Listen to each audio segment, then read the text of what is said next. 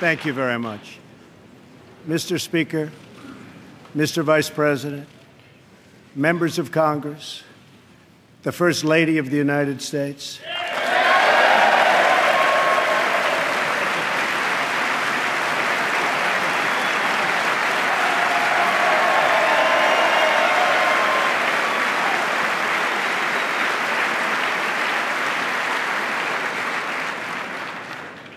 and citizens of America, tonight, as we mark the conclusion of our celebration of Black History Month, we are reminded of our nation's path toward civil rights and the work that still remains to be done.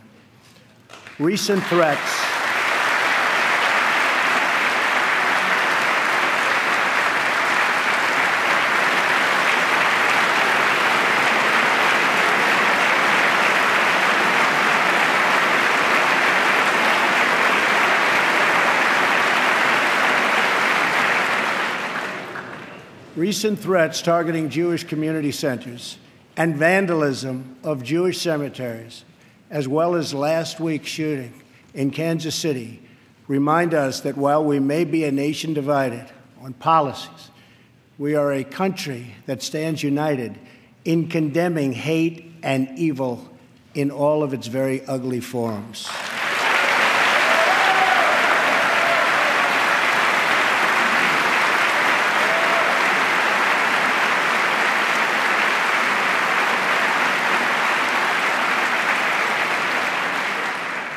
Each American generation passes the torch of truth, liberty, and justice in an unbroken chain all the way down to the present.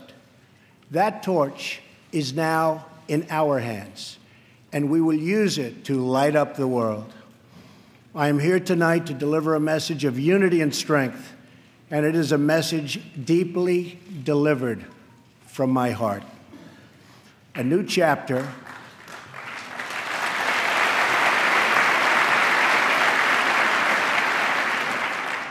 of American greatness is now beginning.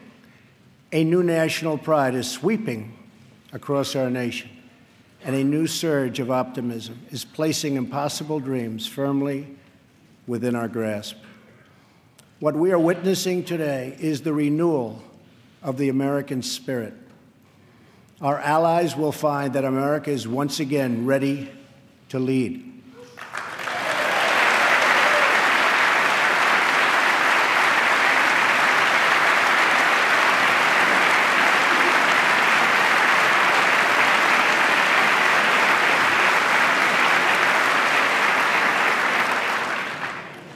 All the nations of the world, friend or foe, will find that America is strong, America is proud, and America is free. In 9 years, the United States will celebrate the 250th anniversary of our founding, 250 years since the day we declared our independence. It will be one of the great milestones in the history of the world. But what will America look like as we reach our 250th year? What kind of country will we leave for our children? I will not allow the mistakes of recent decades past to define the course of our future. For too long, we've watched our middle class shrink as we've exported our jobs and wealth to foreign countries. We've financed and built one global project after another, but ignored the fates of our children in the inner cities of Chicago, Baltimore, Detroit, and so many other places throughout our land. We've defended the borders of other nations while leaving our own borders wide open for anyone to cross and for drugs to pour in at a now unprecedented rate. And we've spent trillions and trillions of dollars overseas, while our infrastructure at home has so badly crumbled. Then in 2016, the earth shifted beneath our feet. The rebellion started as a quiet protest, spoken by families of all colors and creeds, families who just wanted a fair shot for their children and a fair hearing for their concerns. But then the quiet voices became a loud chorus as thousands of citizens now spoke out together from cities small and large all across our country. Finally, the chorus became an earthquake, and the people turned out by the tens of millions, and they were all united by one very simple but crucial demand: that America must put its own citizens first, because only then can we truly make America great again.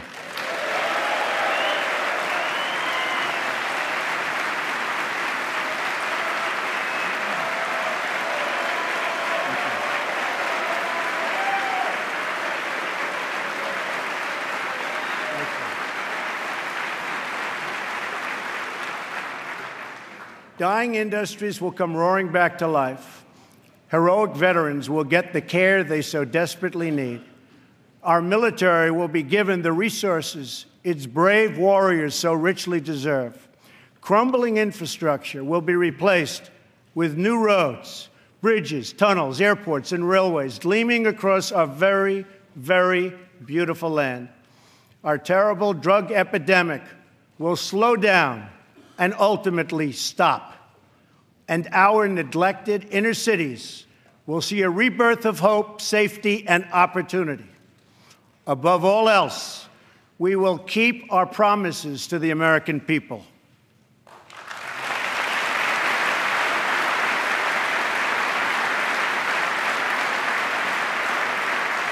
Thank you. It's been a little over a month since my inauguration, and I want to take this moment to update the nation on the progress I've made in keeping those promises.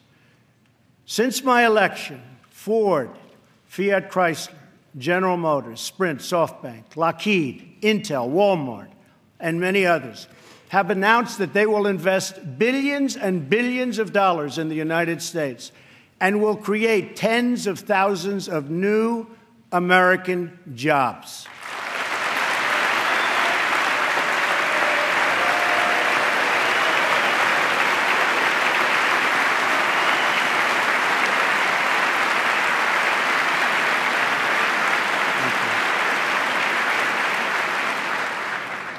The stock market has gained almost $3 trillion in value since the election on November 8th, a record.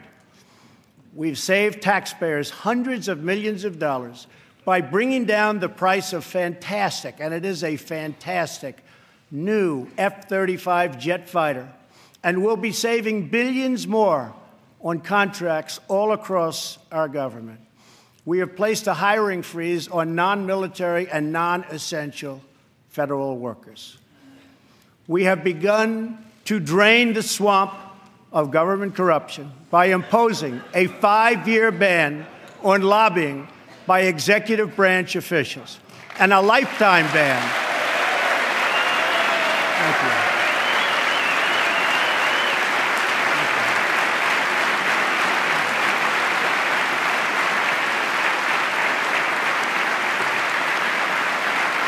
Thank you. And a lifetime ban on becoming lobbyists for a foreign government. We have undertaken a historic effort to massively reduce job-crushing regulations, creating a deregulation task force inside of every government agency.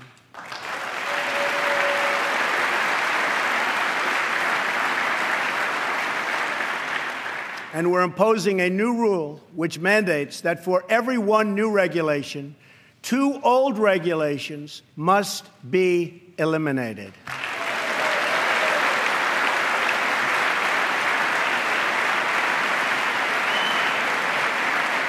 We're going to stop the regulations that threaten the future and livelihood of our great coal miners.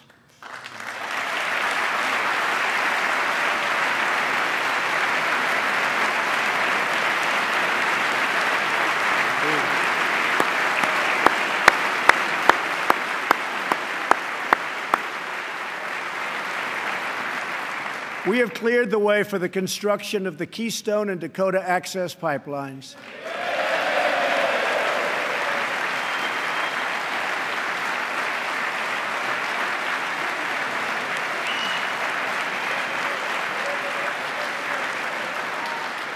Thereby creating tens of thousands of jobs. And I've issued a new directive that new American pipelines be made with American steel.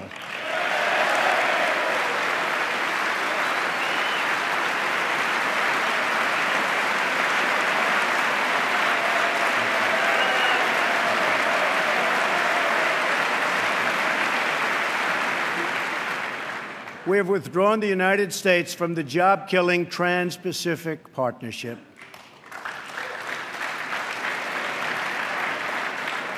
And with the help of Prime Minister Justin Trudeau, we have formed a council with our neighbors in Canada to help ensure that women entrepreneurs have access to the networks, markets, and capital they need to start a business and live out their financial dreams.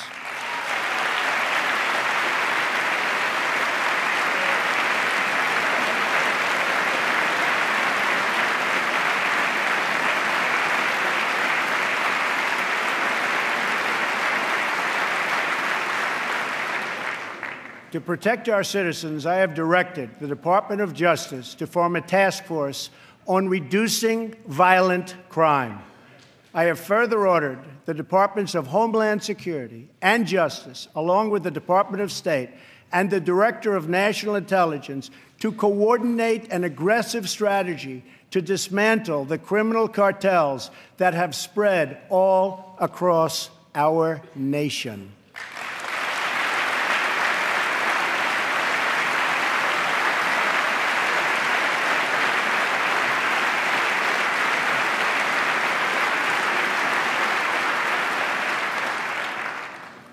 We will stop the drugs from pouring into our country and poisoning our youth, and we will expand treatment for those who have become so badly addicted.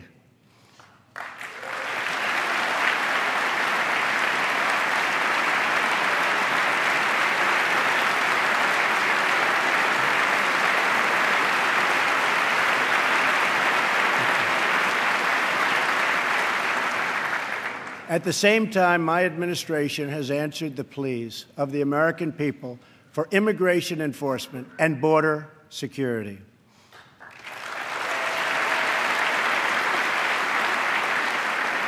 By finally enforcing our immigration laws, we will raise wages, help the unemployed, save billions and billions of dollars, and make our communities safer for everyone.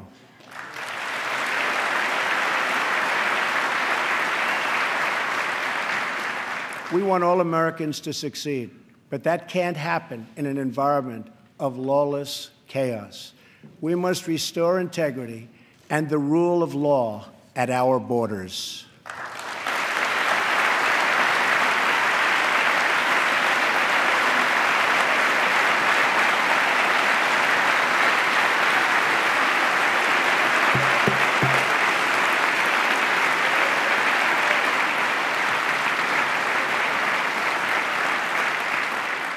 For that reason, we will soon begin the construction of a great, great wall along our southern border.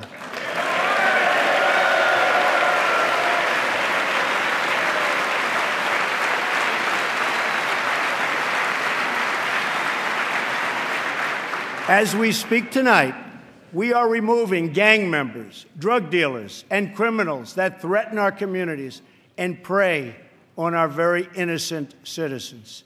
Bad ones are going out as I speak, and as I've promised throughout the campaign. To any in Congress who do not believe we should enforce our laws, I would ask you this one question. What would you say to the American family that loses their jobs, their income, or their loved one because America refused to uphold its laws and defend its borders?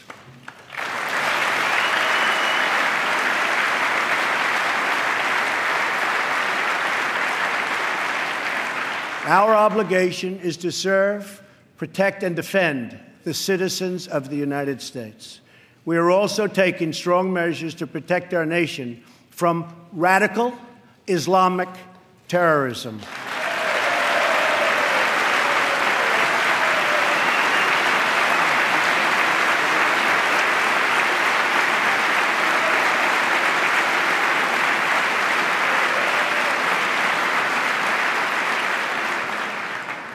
According to data provided by the Department of Justice, the vast majority of individuals convicted of terrorism and terrorism-related offenses since 9/11 came here from outside of our country. We have seen the attacks at home, from Boston to San Bernardino to the Pentagon, and yes, even the World Trade Center. We have seen the attacks in France, in Belgium, in Germany, and all over the world.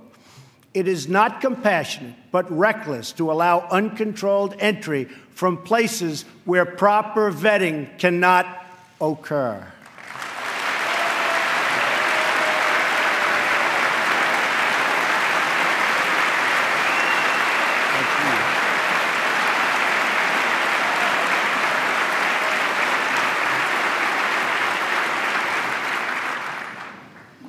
Those given the high honor of admission to the United States should support this country and love its people and its values.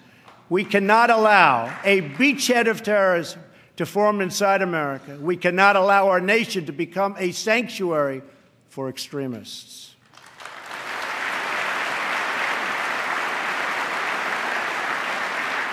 That is why my administration has been working on improved vetting procedures, and we will shortly take new steps to keep our nation safe and to keep those out who will do us harm.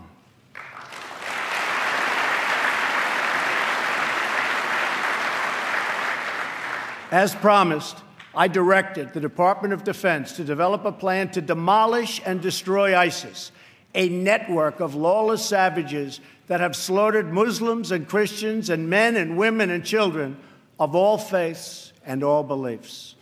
We will work with our allies, including our friends and allies in the Muslim world, to extinguish this vile enemy from our planet.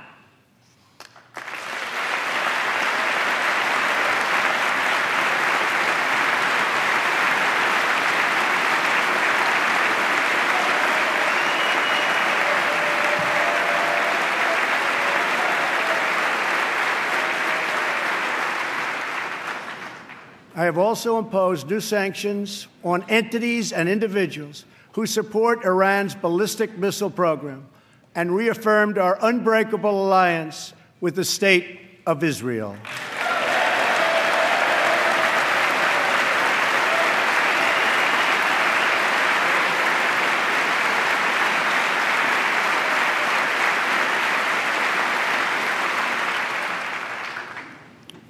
Finally, I have kept my promise to appoint a justice to the United States Supreme Court from my list of 20 judges who will defend our Constitution.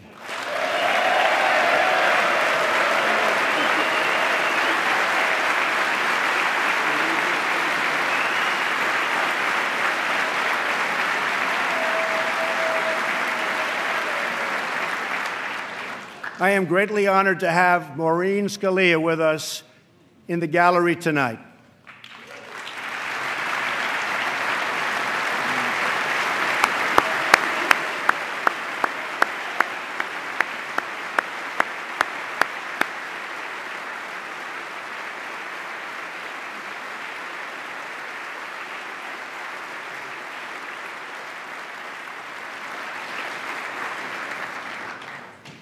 Thank you, Maureen. Her late great husband, Antonin Scalia, will forever be a symbol of American justice. To fill his seat, we have chosen Judge Neil Gorsuch, a man of incredible skill and deep devotion to the law. He was confirmed unanimously by the Court of Appeals, and I am asking the Senate to swiftly approve his nomination.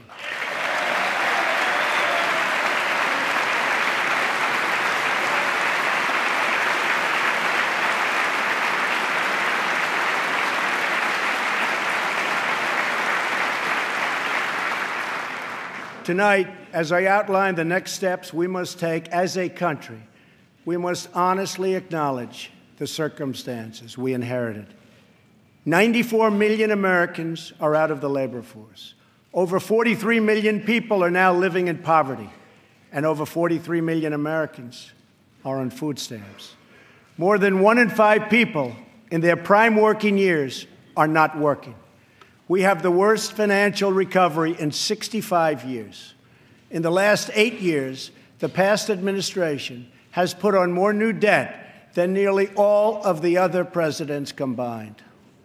We've lost more than 1/4 of our manufacturing jobs since NAFTA was approved, and we've lost 60,000 factories since China joined the World Trade Organization in 2001. Our trade deficit in goods with the world last year was nearly $800 billion. And overseas, we have inherited a series of tragic foreign policy disasters. Solving these and so many other pressing problems will require us to work past the differences of party. It will require us to tap into the American spirit that has overcome every challenge throughout our long and storied history. But to accomplish our goals at home and abroad, we must restart the engine of the American economy, making it easier for companies to do business in the United States, and much, much harder for companies to leave our country.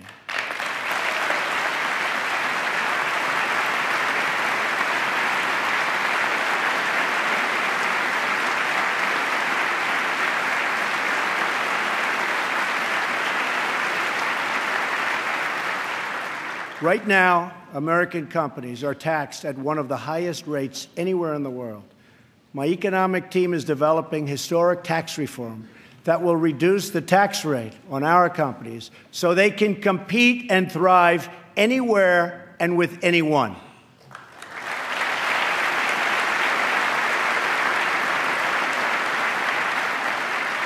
It will be a big, big cut. At the same time, we will provide massive tax relief for the middle class. We must create a level playing field for American companies, and our workers have to do it.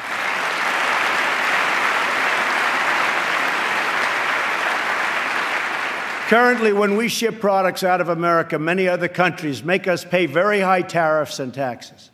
But when foreign companies ship their products into America, we charge them nothing or almost nothing. I just met with officials and workers from a great American company, Harley-Davidson. In fact, they proudly displayed 5 of their magnificent motorcycles made in the USA on the front lawn of the White House.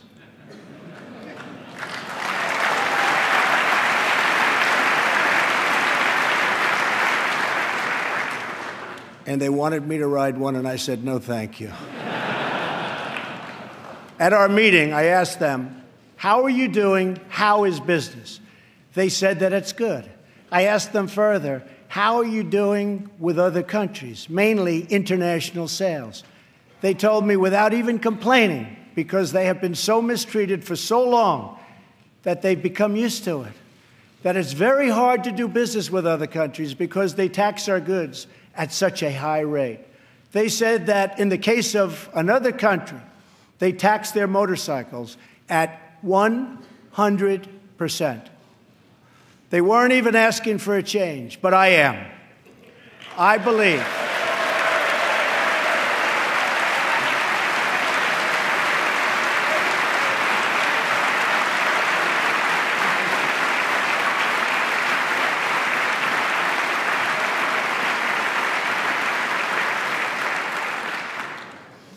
I believe strongly in free trade, but it also has to be fair trade.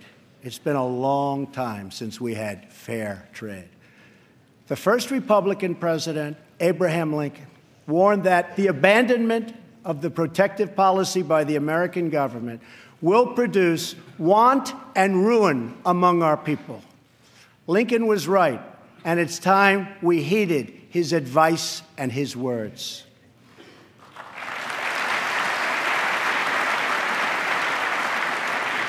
I am not going to let America and its great companies and workers be taken advantage of us any longer. They have taken advantage of our country. No longer.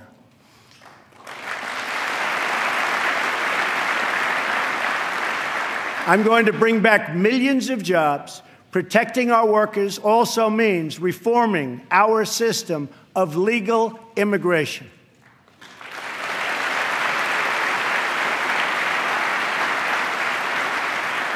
The current outdated system depresses wages for our poorest workers and puts great pressure on taxpayers. Nations around the world, like Canada, Australia, and many others, have a merit-based immigration system.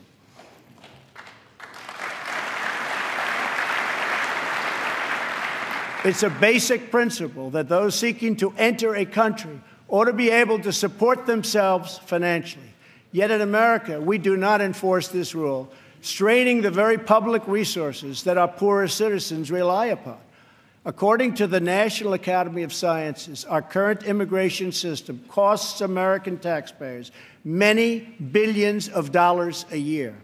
Switching away from this current system of lower-skilled immigration and instead adopting a merit-based system, we will have so many more benefits. It will save countless dollars, raise workers' wages, and help struggling families, including immigrant families, enter the middle class. And they will do it quickly, and they will be very, very happy indeed.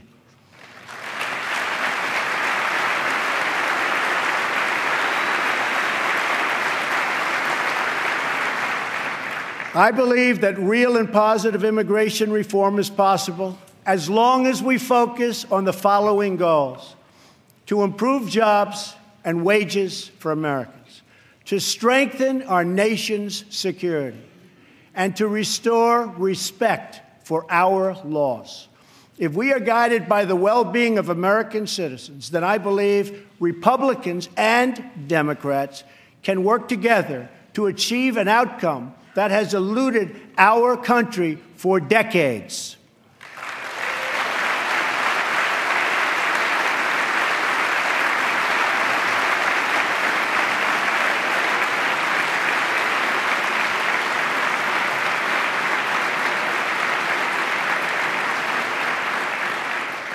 Another Republican president, Dwight D. Eisenhower, initiated the last truly great national infrastructure program, the building of the interstate highway system. The time has come for a new program of national rebuilding.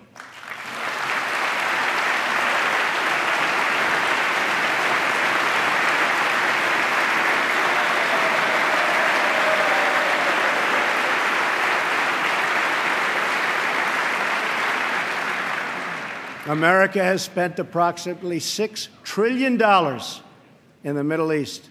All the while, our infrastructure at home is crumbling. With this $6 trillion, we could have rebuilt our country twice, and maybe even 3 times if we had people who had the ability to negotiate.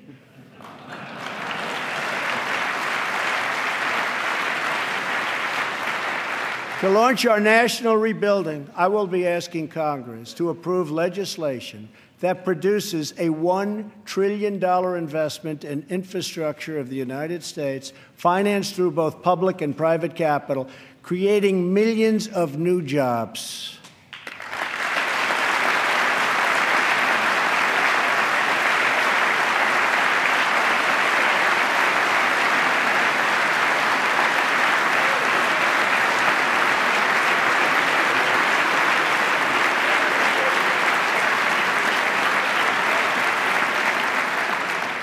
This effort will be guided by 2 core principles: Buy American and Hire American.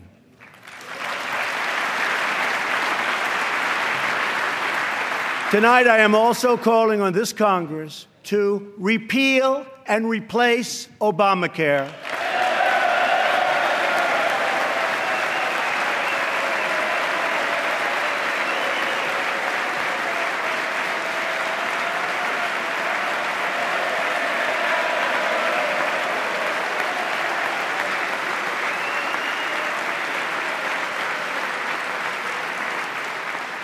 with reforms that expand choice, increase access, lower costs, and at the same time provide better health care.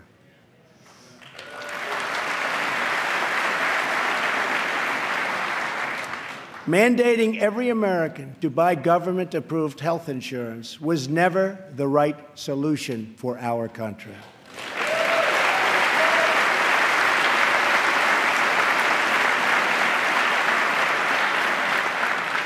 The way to make health insurance available to everyone is to lower the cost of health insurance, and that is what we are going to do.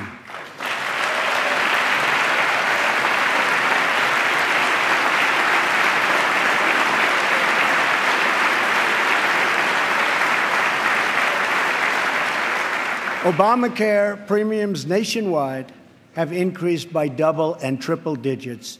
As an example, Arizona went up 116% last year alone.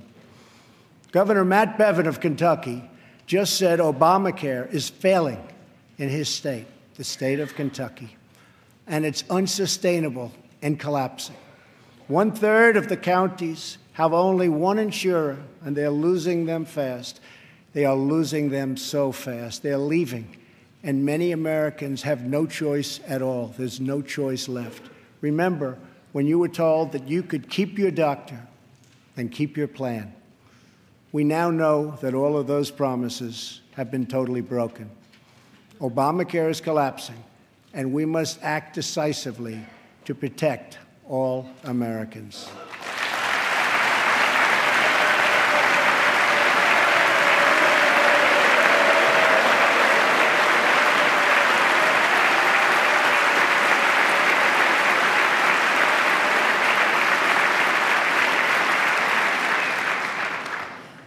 Action is not a choice, it is a necessity. So I am calling on all Democrats and Republicans in Congress to work with us to save Americans from this imploding Obamacare disaster.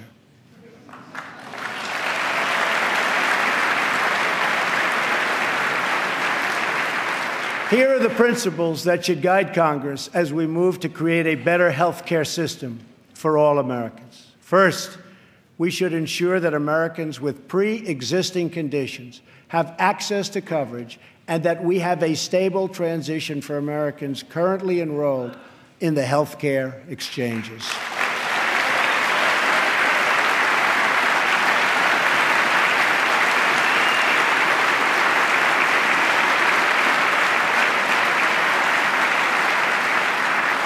Secondly, we should help Americans purchase their own coverage through the use of tax credits and expanded health savings accounts. But it must be the plan they want, not the plan forced on them by our government.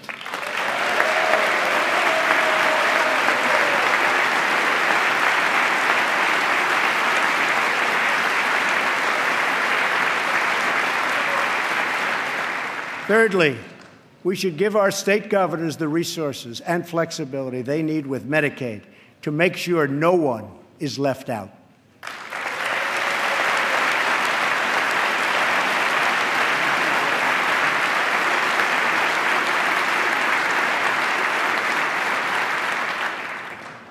Fourth, we should implement legal reforms that protect patients and doctors from unnecessary costs that drive up the price of insurance and work to bring down the artificially high price of drugs and bring them down immediately.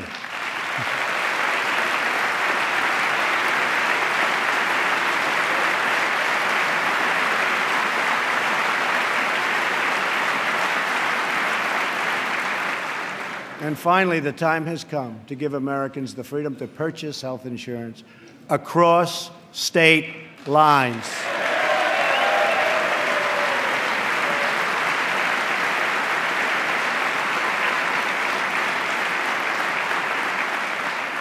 Which will create a truly competitive national marketplace that will bring costs way down and provide far better care. So important. Everything that is broken in our country can be fixed. Every problem can be solved. And every hurting family can find healing and hope. Our citizens deserve this, and so much more. So why not join forces and finally get the job done and get it done right?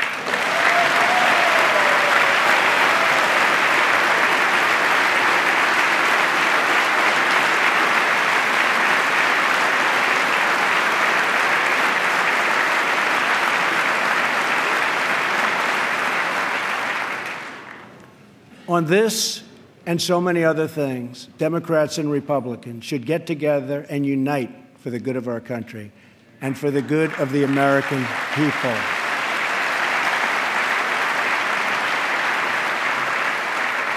My administration wants to work with members of both parties to make child care accessible and affordable, to help ensure new parents that they have paid family leave,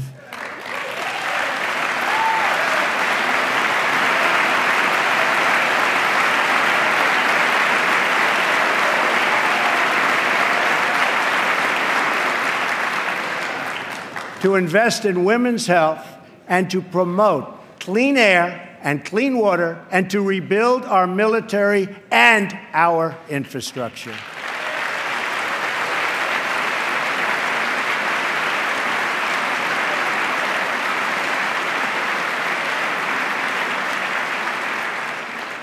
True love for our people requires us to find common ground, to advance the common good, and to cooperate on behalf of every American child who deserves a much brighter future.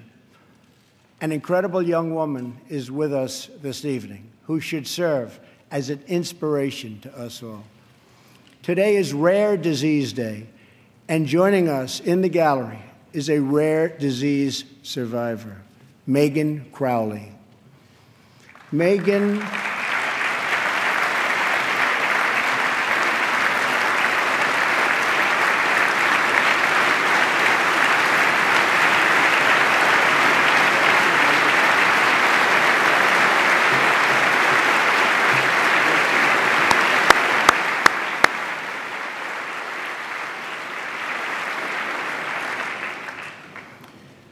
Megan was diagnosed with Pompe disease, a rare and serious illness, when she was 15 months old. She was not expected to live past 5. On receiving this news, Megan's dad, John, fought with everything he had to save the life of his precious child. He founded a company to look for a cure and helped develop the drug that saved Megan's life. Today, she is 20 years old and a sophomore at Notre Dame.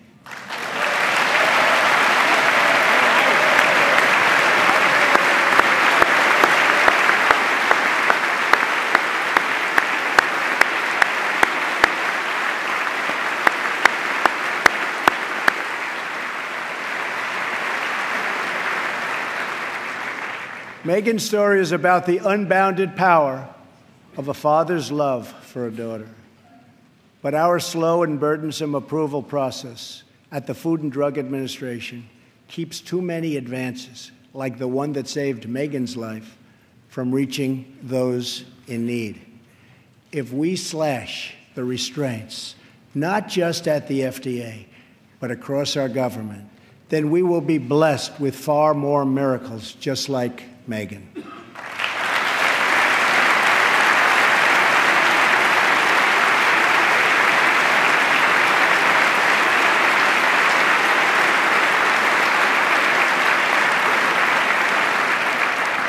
In fact, our children will grow up in a nation of miracles.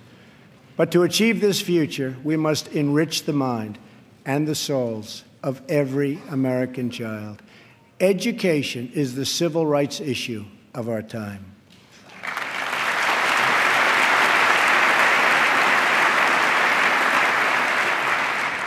I am calling upon members of both parties to pass an education bill that funds school choice for disadvantaged youth, including millions of African American and Latino children.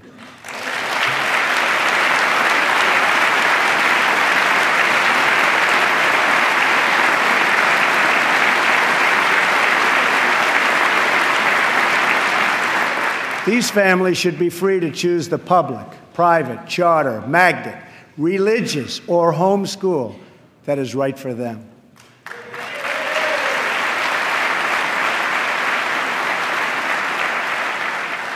Joining us tonight in the gallery is a remarkable woman, Denisha Merriweather.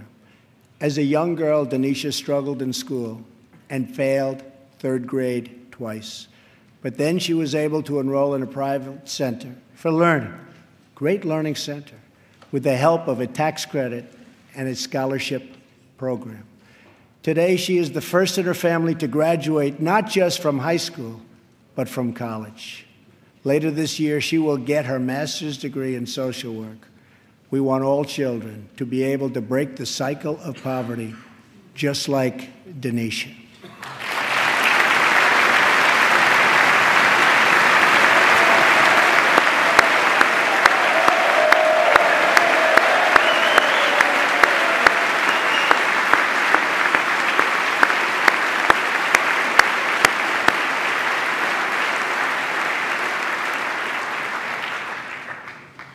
But to break the cycle of poverty, we must also break the cycle of violence.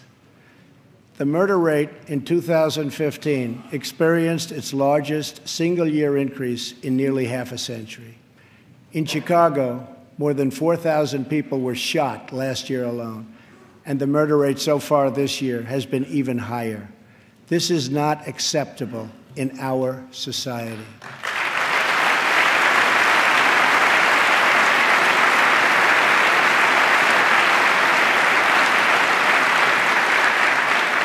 Every American child should be able to grow up in a safe community, to attend a great school, and to have access to a high-paying job.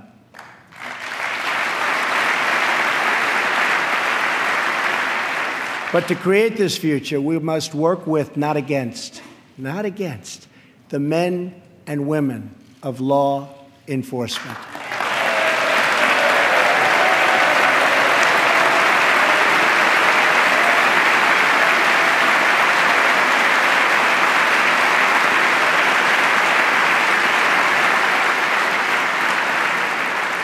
We must build bridges of cooperation and trust, not drive the wedge of disunity and really it's what it is, division. It's pure, unadulterated division.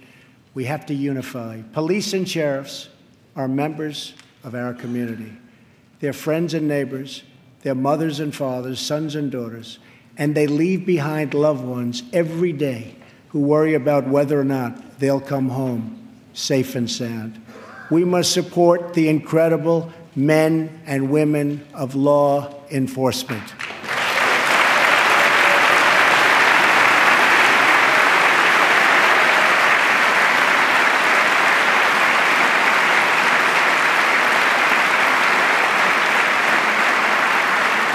And we must support the victims of crime. I have ordered the Department of Homeland Security to create an office to serve American victims. The office is called VOICE, Victims of Immigration Crime Engagement. We are providing a voice to those who have been ignored by our media and silenced by special interests. Joining us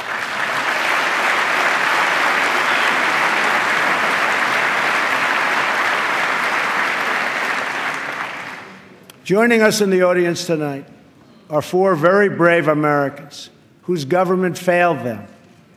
Their names are Jamil Shaw, Susan Oliver, Jenna Oliver, and Jessica Davis. Jamil's 17-year-old son was viciously murdered by an illegal immigrant gang member who had just been released from prison. Jamil Shaw Jr. was an incredible young man with unlimited potential who was getting ready to go to college where he would have excelled as a great college quarterback. But he never got the chance. His father, who is in the audience tonight, has become a very good friend of mine. Jamil, thank you. Thank you.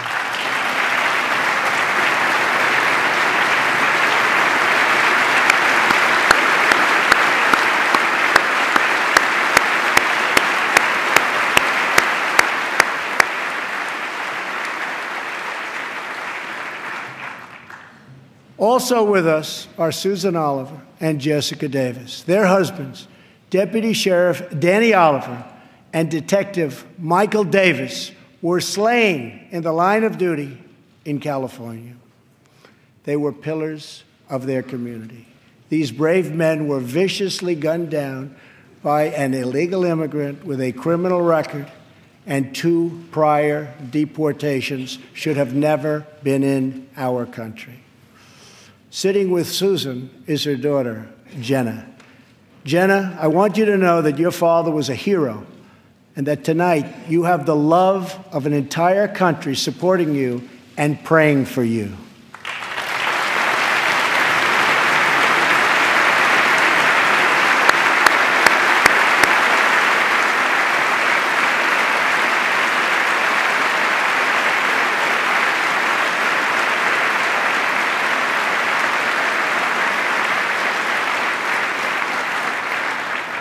To Jamil, Jenna, Susan, and Jessica, I want you to know that we will never stop fighting for justice.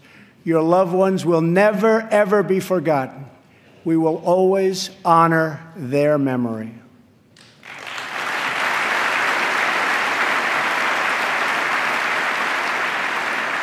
Finally, to keep America safe, we must provide the men and women of the United States military with the tools they need to prevent war. If they must, they have to fight, and they only have to win.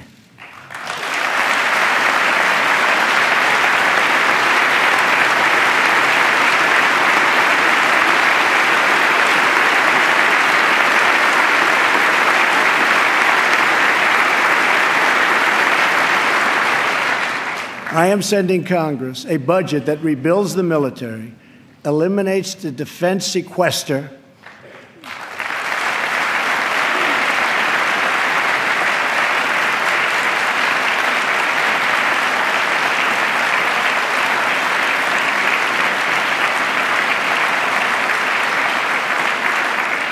and calls for one of the largest increases in national defense spending in American history.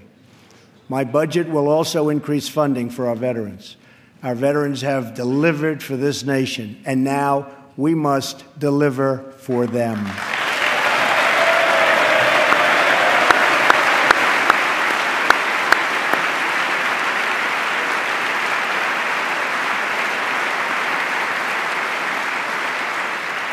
The challenges we face as a nation are great, but our people are even greater, and none are greater or braver than those who fight for America in uniform.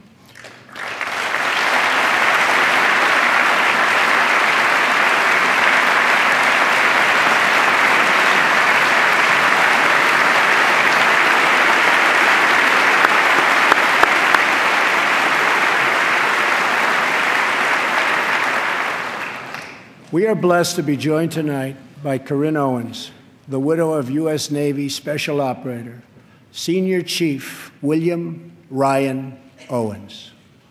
Ryan died as he lived, a warrior and a hero, battling against terrorism and securing our nation.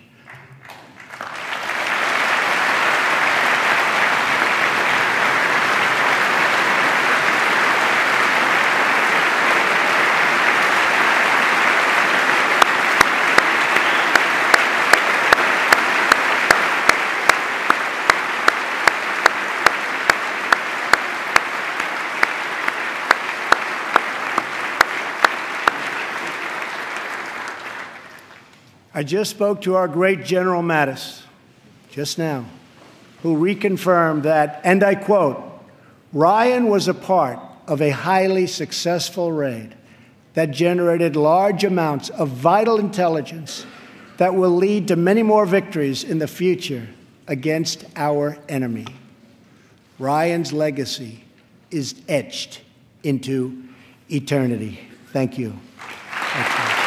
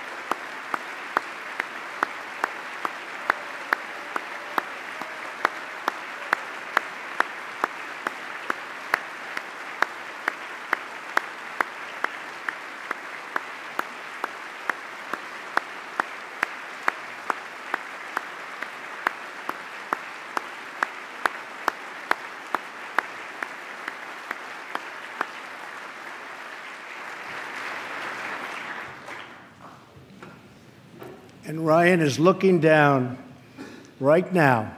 You know that. And he's very happy because I think he just broke a record.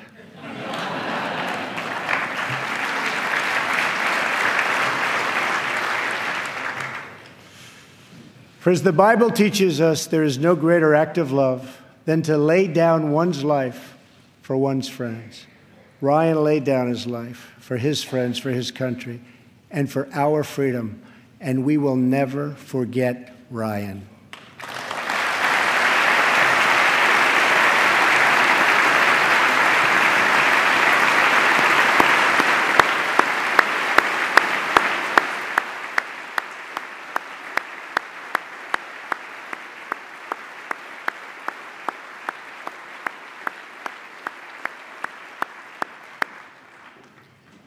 To those allies who wonder what kind of a friend America will be, look no further than the heroes who wear our uniform.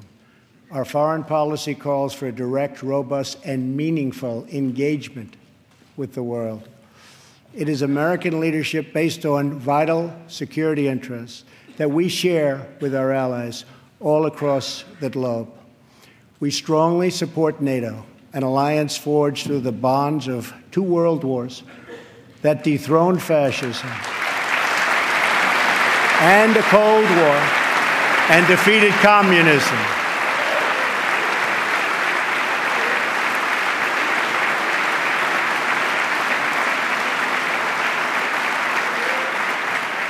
But our partners must meet their financial obligations.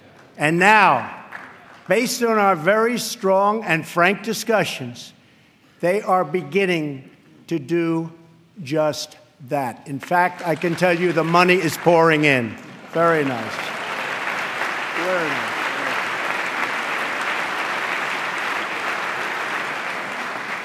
We expect our partners, whether in NATO, the Middle East, or in the Pacific, to take a direct and meaningful role in both strategic and military operations and pay their fair share of the cost, have to do that. We will respect historic institutions, but we will respect the foreign rights of all nations, and they have to respect our rights as a nation also.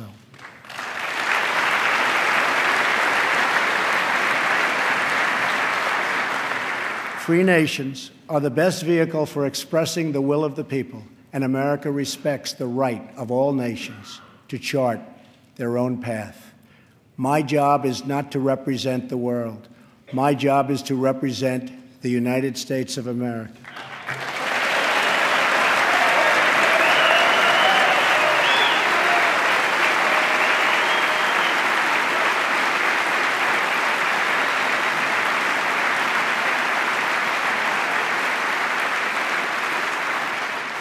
But we know that America is better off when there is less conflict, not more. We must learn from the mistakes of the past. We have seen the war and the destruction that have ravaged and raged throughout the world, all across the world. The only long-term solution for these humanitarian disasters, in many cases, is to create the conditions where displaced persons can safely return home and begin the long, long process of rebuilding.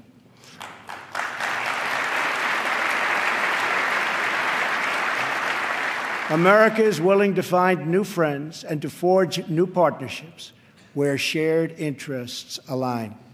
We want harmony and stability, not war and conflict. We want peace wherever peace can be found.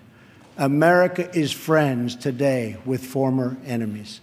Some of our closest allies decades ago fought on the opposite side of these terrible, terrible wars. This history should give us all faith in the possibilities for a better world. Hopefully, the 250th year for America will see a world that is more peaceful, more just, and more free. On our 100th anniversary in 1876, citizens from across our nation came to Philadelphia to celebrate America's centennial. At that celebration, the country's builders and artists and inventors showed off their wonderful creations. Alexander Graham Bell displayed his telephone for the first time. Remington unveiled the first typewriter. An early attempt was made at electric light. Thomas Edison showed an automatic telegraph and an electric pen. Imagine the wonders our country could know in America's 250th year.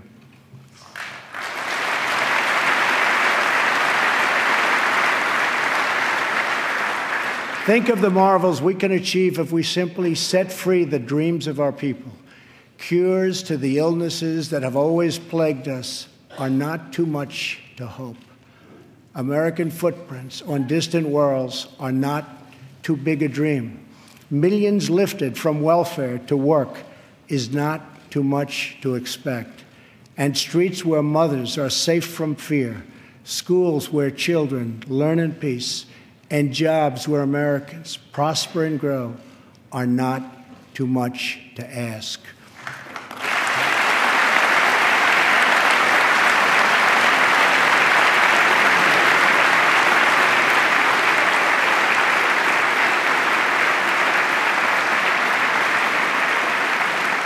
When we have all of this, we will have made America greater than ever before.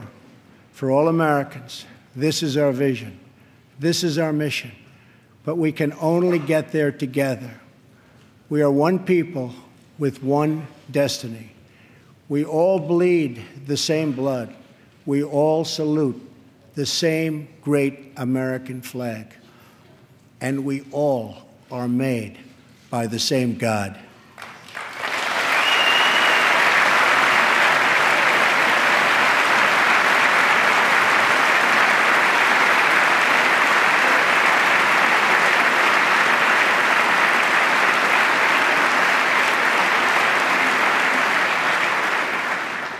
When we fulfill this vision, when we celebrate our 250 years of glorious freedom, we will look back on tonight as when this new chapter of American greatness began.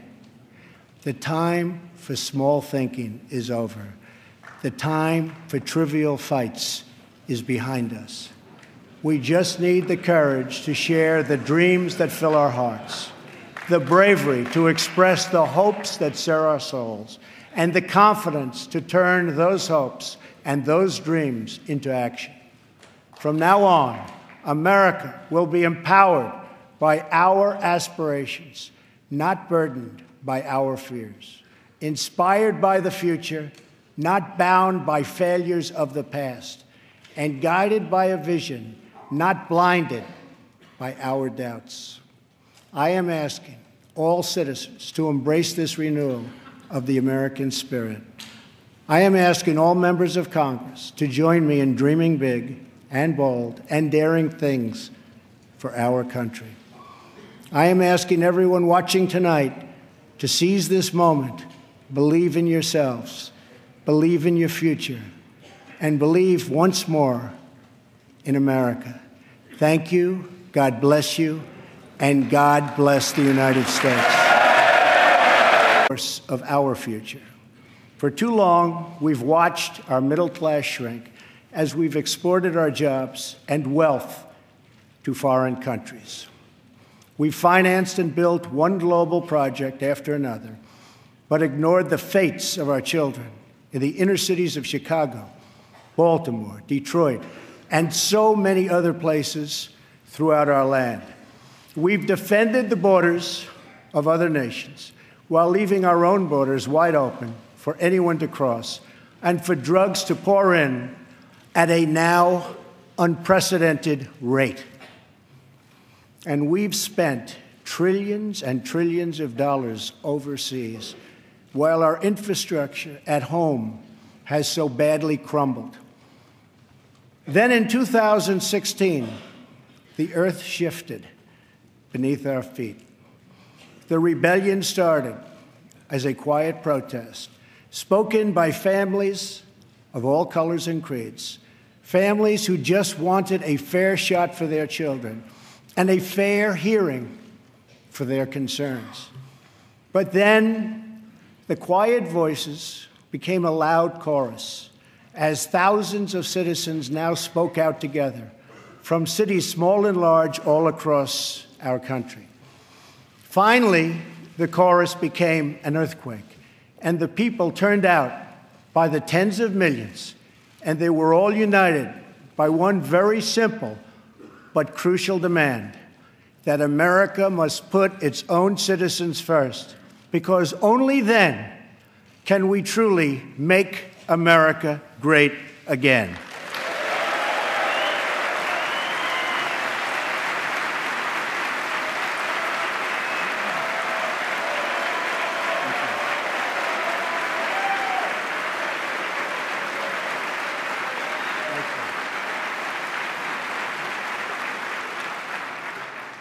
Dying industries will come roaring back to life.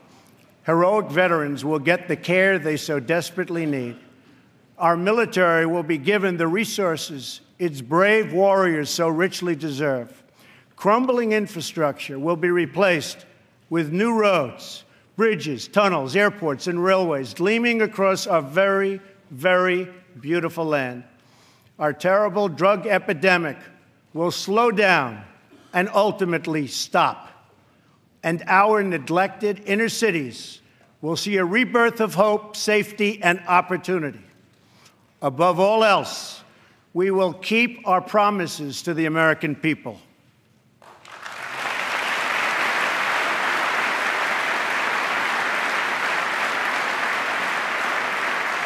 Thank you. It's been a little over a month since my inauguration, and I want to take this moment to update the nation on the progress I've made in keeping those promises. Since my election, Ford, Fiat Chrysler, General Motors, Sprint, SoftBank, Lockheed, Intel, Walmart, and many others have announced that they will invest billions and billions of dollars in the United States and will create tens of thousands of new American jobs.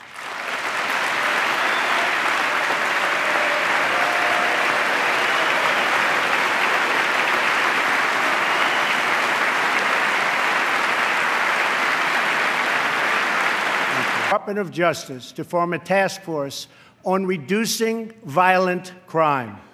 I have further ordered the Departments of Homeland Security and Justice, along with the Department of State and the Director of National Intelligence, to coordinate an aggressive strategy to dismantle the criminal cartels that have spread all across our nation.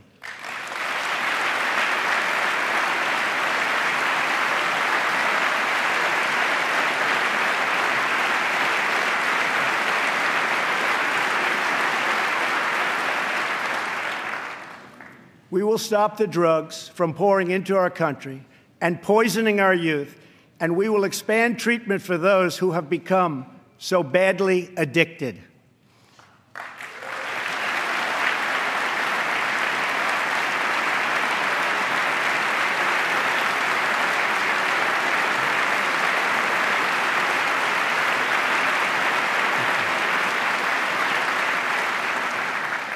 At the same time, my administration has answered the pleas of the American people for immigration enforcement and border security.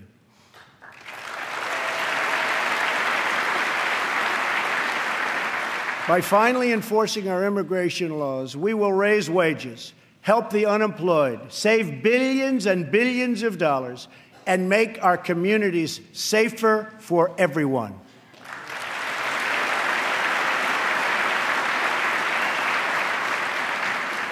We want all Americans to succeed, but that can't happen in an environment of lawless chaos. We must restore integrity and the rule of law at our borders.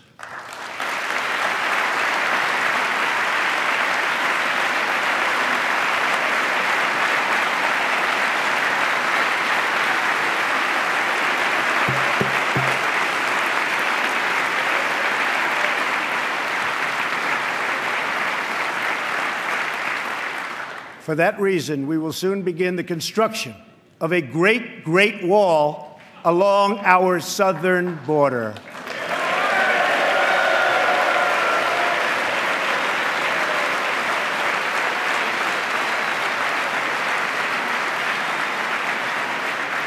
As we speak tonight, we are removing gang members, drug dealers, and criminals that threaten our communities and prey on our very innocent citizens.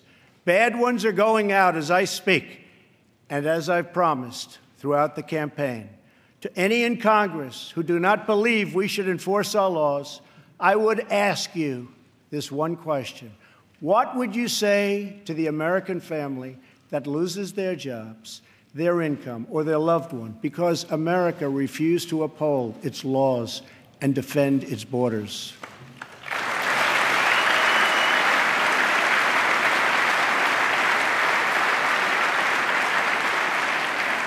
Our obligation is to serve, protect, and defend the citizens of the United States. We are also taking strong measures to protect our nation from radical Islamic terrorism.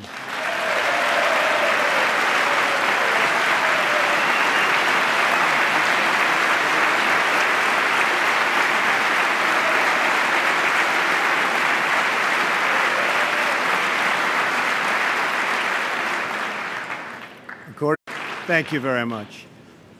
Mr. Speaker, Mr. Vice President, members of Congress, the First Lady of the United States.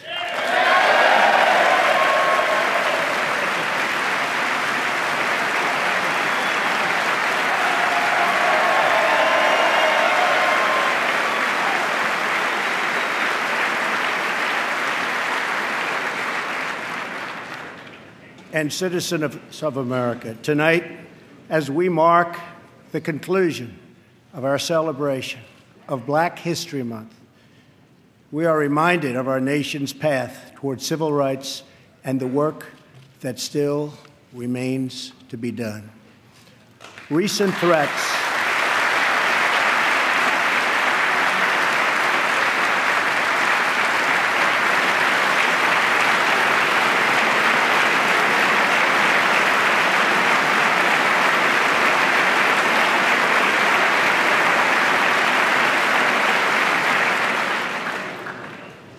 threats targeting Jewish community centers and vandalism of Jewish cemeteries, as well as last week's shooting in Kansas City, remind us that while we may be a nation divided on policies, we are a country that stands united in condemning hate and evil in all of its very ugly forms.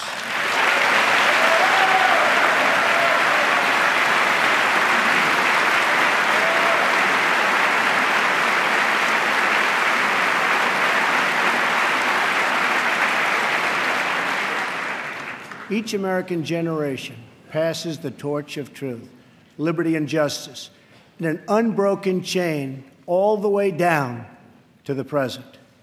That torch is now in our hands, and we will use it to light up the world. I am here tonight to deliver a message of unity and strength, and it is a message deeply delivered from my heart. A new chapter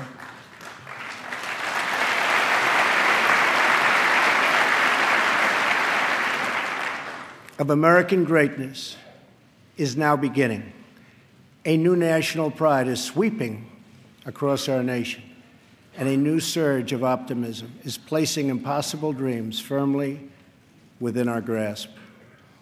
What we are witnessing today is the renewal of the American spirit.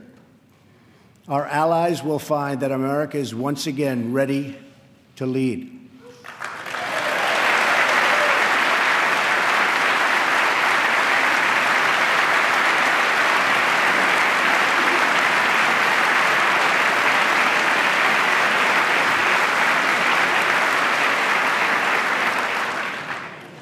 All the nations of the world, friend or foe, will find that America is strong, America is proud, and America is free. In 9 years, the United States will celebrate the 250th anniversary of our founding, 250 years since the day we declared our independence. It will be one of the great milestones in the history of the world. But what will America look like as we reach our 250th year? What kind of country will we leave for our children? I will not allow the mistakes of recent decades past to define the course. According to data provided by the Department of Justice, the vast majority of individuals convicted of terrorism and terrorism-related offenses since 9/11 came here from outside of our country.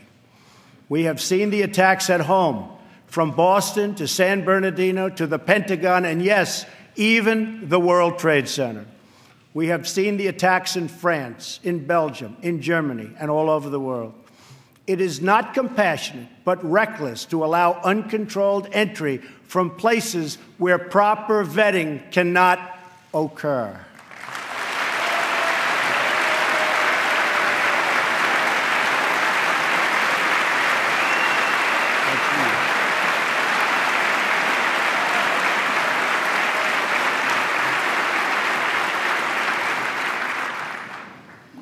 Those given the high honor of admission to the United States should support this country and love its people and its values. We cannot allow a beachhead of terrorism to form inside America. We cannot allow our nation to become a sanctuary for extremists.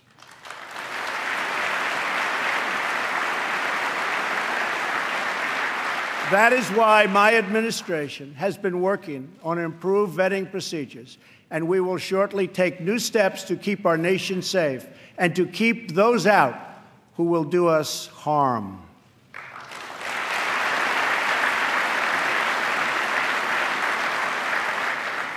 As promised, I directed the Department of Defense to develop a plan to demolish and destroy ISIS, a network of lawless savages that have slaughtered Muslims and Christians and men and women and children of all faiths and all beliefs. We will work with our allies, including our friends and allies in the Muslim world, to extinguish this vile enemy from our planet.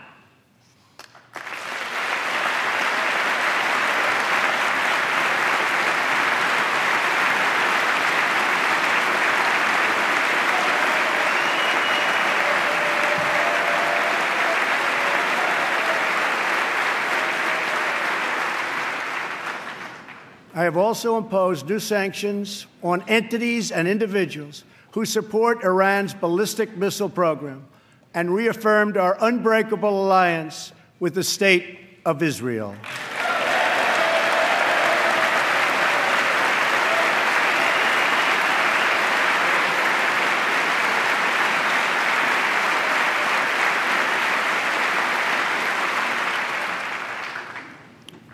Finally, I have kept my promise to appoint a justice to the United States Supreme Court from my list of 20 judges who will defend our Constitution.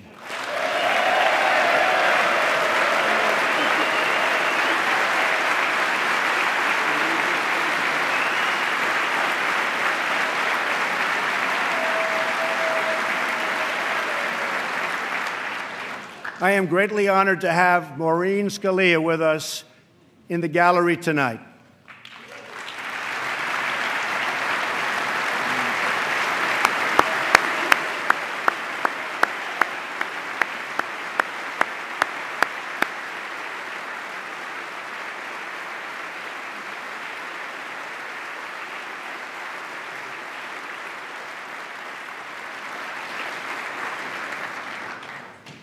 Thank you, Maureen.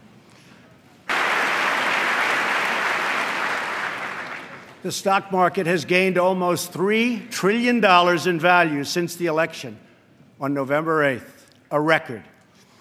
We've saved taxpayers hundreds of millions of dollars by bringing down the price of fantastic, and it is a fantastic, new F-35 jet fighter, and we'll be saving billions more on contracts all across our government. We have placed a hiring freeze on non-military and non-essential federal workers. We have begun to drain the swamp of government corruption by imposing a 5-year ban on lobbying by executive branch officials and a lifetime ban. Thank you.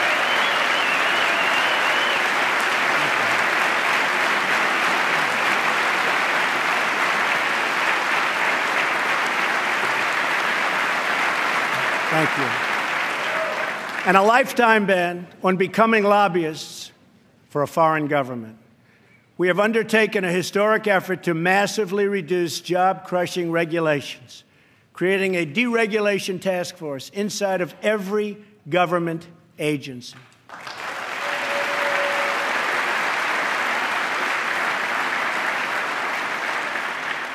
And we're imposing a new rule which mandates that for every one new regulation, 2 old regulations must be eliminated.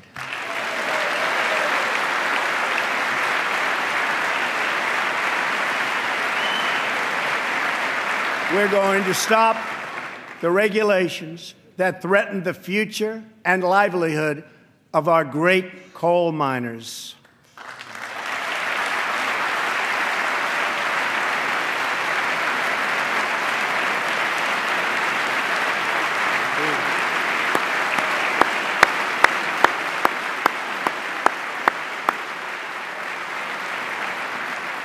We have cleared the way for the construction of the Keystone and Dakota Access pipelines.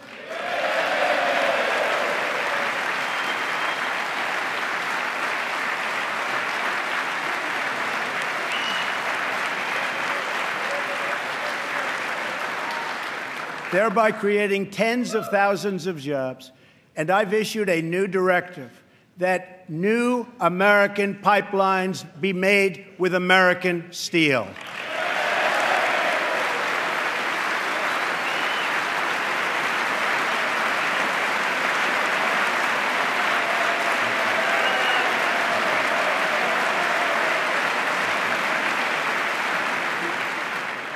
We have withdrawn the United States from the job-killing Trans-Pacific Partnership.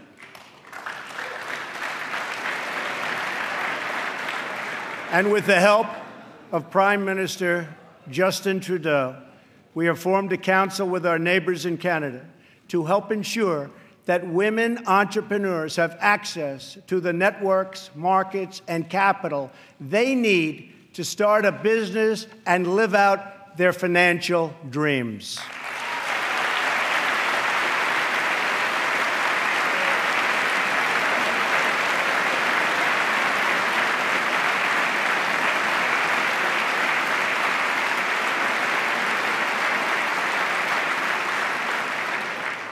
To protect our citizens, I have directed the Department